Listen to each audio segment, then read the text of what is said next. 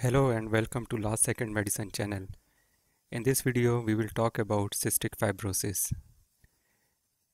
This is one of the commonest life-threatening autosomal recessive disorder caused by multiple mutations of a single gene on the long arm of chromosome 7. The most common mutation is a deletion of phenylalanine at the position 508, so called F508, which is responsible for about 70% of all cases of cystic fibrosis. The gene codes for a multifunction protein, cystic fibrosis transmembrane regulator, which is active in the membrane of epithelial cells. It operates as a chloride channel and regulates other ion channels. The defect leads to a combination of defective chloride secretion and increased sodium absorption across airway epithelium. The major effects are on the lungs and pancreatic exocrine function, where there are thick tenacious secretions. The changes in the composition of airway surface liquid predisposes the lungs to chronic pulmonary infections and bronchiectasis. There are more than 1500 mutations known to reduce the function of chloride channels. The incidence is 1 in 2000 live births, mostly affecting Caucasians, and 1 out of 25 people carry a copy of the faulty gene. In neonates, this disease presents as failure to thrive, meconium ileus, and rectal prolapse, while in children and young adults, it may present with respiratory symptoms like cough, wheeze, recurrent infections, bronchiectasis, pneumothorax, hemoptysis, respiratory failure, and cor pulmonale. GI symptoms include symptoms related to pancreatic insufficiency like diabetes mellitus and steatorrhea, distal intestinal obstruction syndrome, which is also known as meconium ileus equivalent. There may be gallstones and cirrhosis of liver.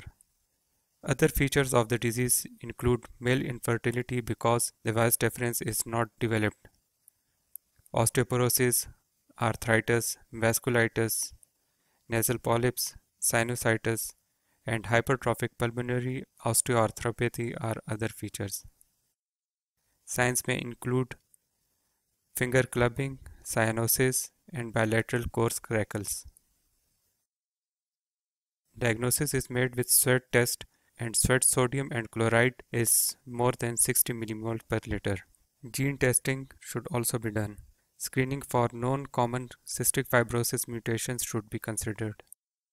Fecal elastase is a simple and useful screening test for exocrine pancreatic dysfunction. Other blood tests which are usually done include full blood count, urea and electrolytes, liver function test, coagulation profile, vitamin A, D, E levels, annual glucose tolerance testing. Whenever there is infection, cough swab and sputum culture should be considered.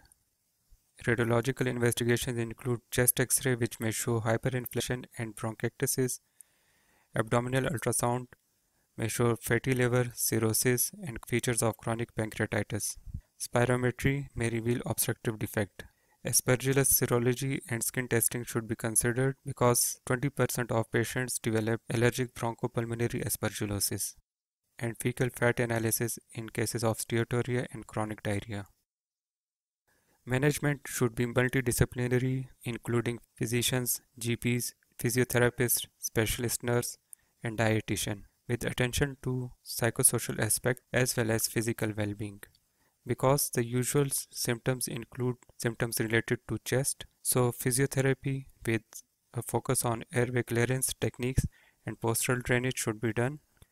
Antibiotics are given for acute infective exacerbations and prophylactically. In initial days like in infancy and childhood, the usual infecting organism is Staph aureus, which is treated with penicillins. But later on, chronic Pseudomonas infection is an important predictor of survival. And in these cases, the prophylactic antibiotics should be considered.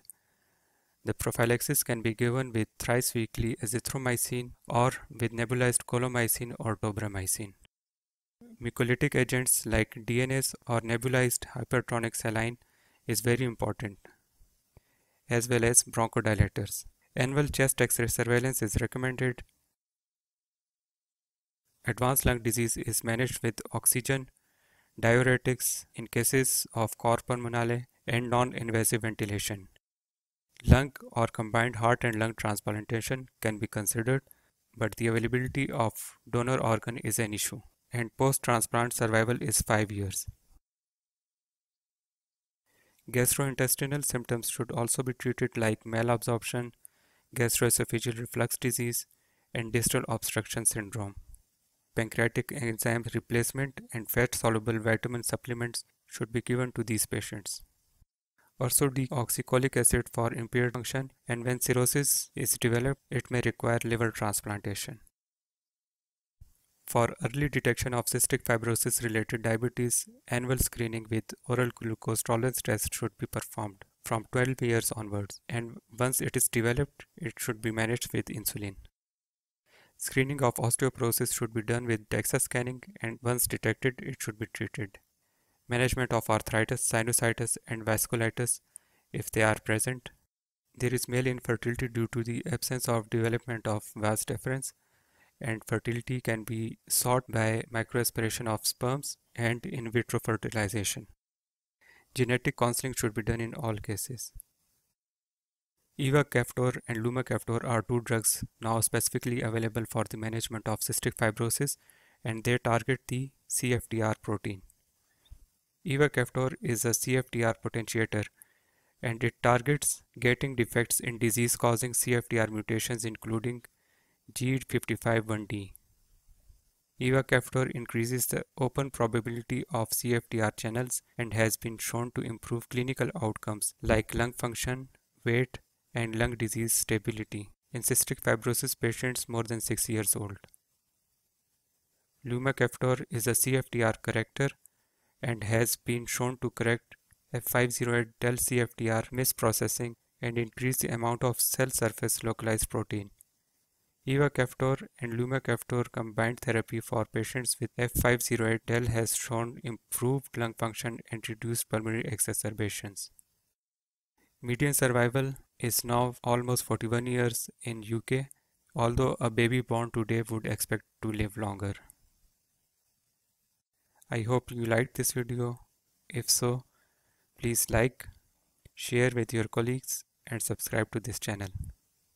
And share your thoughts in the comment section below.